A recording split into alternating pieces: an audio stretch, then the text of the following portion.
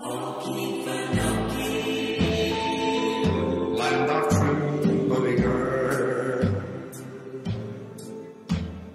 There is a story of Okefenokee. Okefenokee, land of trembling earth.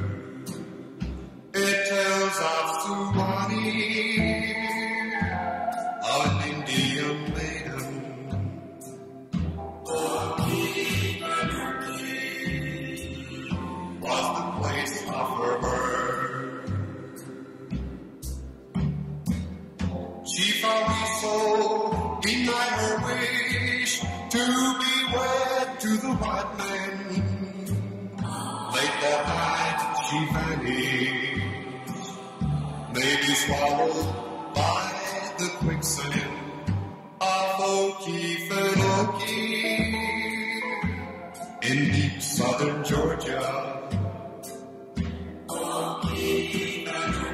Okefenokee, land of trembling earth.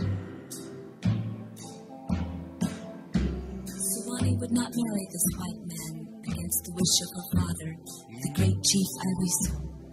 Instead, she chose to live alone in the heart of the strange and mysterious Okefenokee swamp. It tells of Suwannee. The Seminoles named it Okefenokee because this means land of trembling earth. Chief Iwiso searched this great swamp in vain.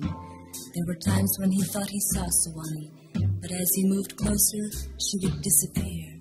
700 square miles, no one ever found her.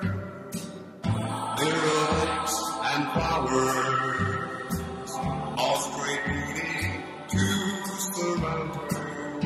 In Okefenokee, in deep southern Georgia. Okefenokee.